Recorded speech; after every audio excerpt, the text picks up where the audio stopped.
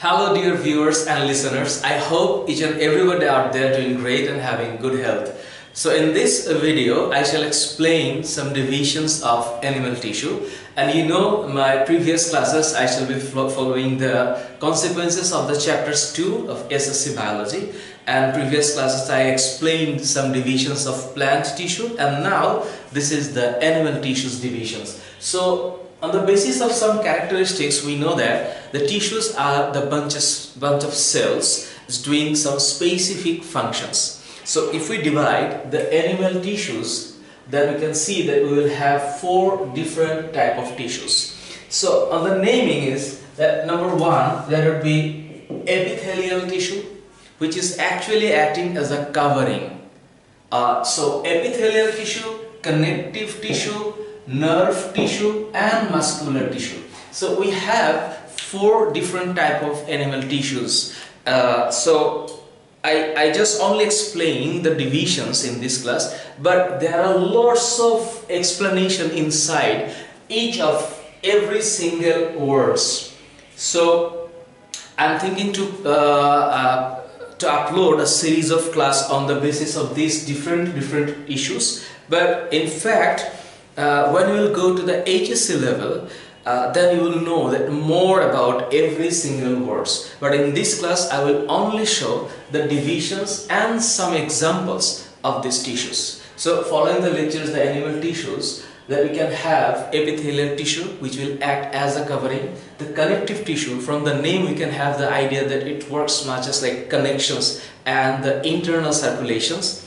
And this is nerve tissue, which is the part of nervous system. And you know, when we'll study about nerve tissue, we must know about neurons. And this is actually the muscular tissue, which has some power of contraction and expansion, so that we can do more activity in our daily life. So in case of muscular tissue, we will have some divisions. So focusing on the first, epithelial tissue, we can have some divisions. I wrote 11 types of epithelial tissues here, but there are some divisions based on the cell numbers, based on the basement membrane layers, or even the basement transformation. So in case of understanding the epithelial tissue, you can see that on your book that the epithelial tissue has been divided into some groups, and if you see the pictures, so that you can have an idea that these tissues is actually the squamous epithelial tissue, because it looks like a scales in the basement membrane. So this is squamous epithelial tissue because this tissues looks like a scale, and this is cuboidal because it looks like scale, and there inside will be a nucleus, and this is actually the columnar.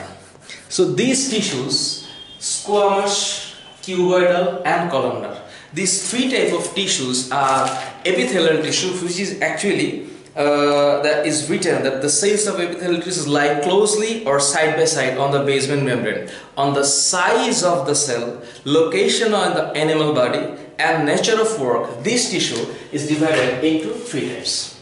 So the squamous, cuboidal and columnar. Usually the squamous epithelial tissue are found in the Bowman's capsule of the kidney. So in the kidney there are nephrons, and in the nephron there are Bowman's capsule. So we know that from the Bowman's capsule there are kidney tubules have started. So when we will study about the excretory system, on that basis we will know that what is actually the Bowman's capsule and what is collecting tubule. So on the Bowman's capsule, you know already who studied nephron, on the Bowman's capsule we will find the squamous epithelial tissue. So this is important because on your objective or MCQ questions, question may like what type of tissues are found mostly in Bowman's capsule. The answer would be squamous. And cuboidal is commonly found in the collecting tubule of nephron, and columnar epithelial tissue find an internal layer of intestine. So this is important, the functions and the locations of these tissues. So epithelial tissues are divided into 3 parts based on the cell numbers and their positions. So squamous, cuboidal, columnar. And then based on the layers in the basement membrane, the epithelial tissue is again divided into 3 parts. that simple epithelial tissue, stratified epithelial tissue, pseudostratified epithelial tissue. In case of simple tissue, the simple epithelial tissue, it means that there is a single layer in the basement membrane, and we find it in the Bowman's capsule, the kidney tubules, or even intestine of the vertebrate. So in these organs or in these places, we usually find that simple epithelial tissue. And then stratified. Stratified epithelial tissues are those that have more than one layers in the basement membrane, and we can find it in the integument of vertebrate, usually in the skin. So we'll have simple, stratified and pseudostratified. But in case of pseudostratified, actually pseudostratified will have one or even more layers, but the cell's height are not same. That is why it's called pseudo-stratified, because pseudo, it means false. It looks alike, but it's false. So pseudo-stratified, we'll find this type of tissues on the trachea, we'll find stratified tissues on the integument of vertebrate, we'll find the simple epithelial tissue in the Bowman's capsule, or even kidney tubule, or even the internal layer of the intestine. So based on that, we can have 6 different type of epithelial tissue, and based on transformation, we'll have 5 types of epithelial tissue, like ciliated, flagellated, reproductions, the pseudopodial and reproductive, and glandular. So this type of tissues, in your book, if you see that is written what are the functions and where it is found. So hopefully I'll need more specific class on epithelial tissue to explain this more, but here I will only explain what are the divisions of these tissues. So firstly, in terms of animal tissue, we can have 4 divisions: epithelial, connective, nerve and muscular. In case of epithelial tissue, we'll have 11 types, but based on 3 categories. So number 1, we'll have squamous and cuboidal, columnar, first 3, and then second 3 is simple, stratified, pseudostratified, and last of all there are more 5 type of epithelial tissue based on the transformation: ciliated, flagellated, pseudopodial, reproductive and glandular. And then we can have the connective tissue. In case of connective tissue, there are some different things, like 3 different categories: the fibrous connective tissue, skeletal connective tissue and fluid connective tissue. Based on the matrix, the skeletal connective tissues are of 2 types. Like in our body, we have bones and cartilage. So the bones are actually like very rigid, fragile, and the elasticity is very less, and 0. So in case of skeletal connective tissue, the bones and cartilage will be explained in the other chapter, where is locomotion and firmness, on your biology book. So when I will provide the lectures on skeletal system, I will more discuss about bones and cartilage, because inside bones there are lots of study, like the cell structure and the number of the bones, and if we study skeletal system, more things will come. So bones and cartilage are the part of skeletal connective tissue. In case of fluid connective tissue, we have 2, that is blood and lymph. And if we start this word blood, there will be number of hours we need to explain it. So it will be discussed on chapter 6, when I will give you the lecture on the transportation of animals and plants. So in case of explaining the transportation in animals, we need blood to study and the internal circulations. So on that level we will explain it more, but blood will be divided into 2 different compositions: plasma and blood cells. So I just keep it like this. I will explain it more on that chapter.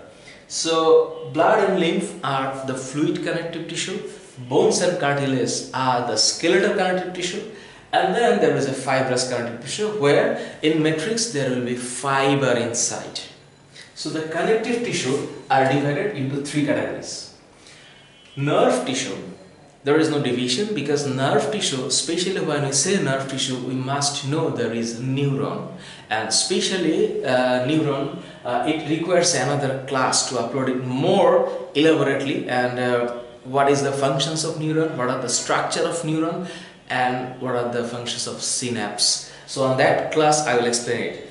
And muscular tissue, those tissues actually originated from the mesoderms, and they have like contraction and expansion power. They're called the muscular tissue. And muscular tissue is divided into three categories, like voluntary muscles, like which is actually straightened muscle or muscular tissues. MT means muscular tissues. Involuntary or smooth muscle, and cardiac muscle. This class also required another different lecture to explain, because you see in this picture you have voluntary muscles. Inside voluntary muscle, this is called straightened muscle, because the structure of voluntary muscle and involuntary muscle are not same, but inside there are some common categories, like as it is a muscular tissue, it will be covered by sarcolemma, and inside there will be a fiber-like substance like myofibril. So there is a very clear distinguishes between the voluntary muscle, involuntary muscle, and cardiac muscle. Though cardiac muscle is very special, there is some connections in between, because this is branched muscle, and inside cardiac muscle there will be the inside intercalated disc inside, and all the part of the cardiac muscle is branched together. So if I make it short, the animal tissues is divided into four categories. Number one, epithelial, connective, nerve, and muscular. And if you see that epithelial tissue is again divided into 11 categories, actually based on three categories: squamous, cuboidal, columnar, simple, stratified, pseudostratified, ciliated, flagellated, pseudopodial, reproductive, and glandular. Based on connective tissue, will have three different categories: fibrous, skeletal, and fluid. In case of skeletal, we'll have bones and cartilage. In case of fluid, we'll have blood and lymph. And if we divide blood, we'll have two different compositions: plasma and blood cells. Nerve tissues is very simple. We'll have discussions on neurons, and muscular tissues divided into three parts: voluntary, involuntary, and cardiac. So this is a very short just naming of the tissues in terms of animal tissues, and then I'll explain more categorizing in terms of muscular tissues. I'll have again another lectures. In terms of nerve tissues, I will have another lectures on neurons, structure and function. In case of connective tissue, I'll need to explain fibrous, skeletal, and fluid connective tissue. So when you read your book, you see there are lines written to understand every single thing, and you please make a mark of every single important words or keywords to understand that animal tissue. So this is a very short class, and then I shall explain more about some explanation later on. So see you in next class. Stay well, stay blessed. Bye.